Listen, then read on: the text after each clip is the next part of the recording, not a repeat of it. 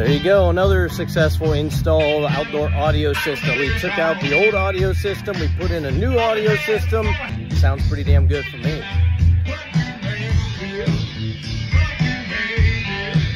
Hey everybody, Chris with Cozy Media Design. What we are working on today is a pre-existing system here at this house.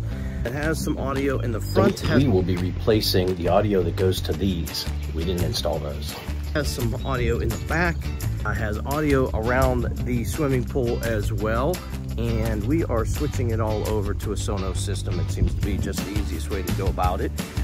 And what we're gonna do is take the 4-speaker system with one sub that pre-existed in the pool area. We will be replacing this, whatever this is, with a much better system, much better sounding system. Ironically, I'll have another video where we tested this speaker. It was a defective speaker and we were able to find it. The line going to it, the low voltage line, was actually working, but the speaker itself was defective. We'll show you how to do that on another video.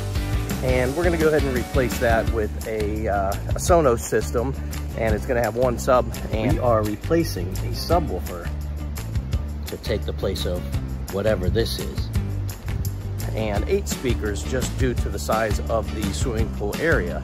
Additionally, what we're gonna do is make the system that was in here work properly, utilizing, like I said, Sonos system, and take care of these speakers and TVs that don't work presently. We will also be getting rid of that.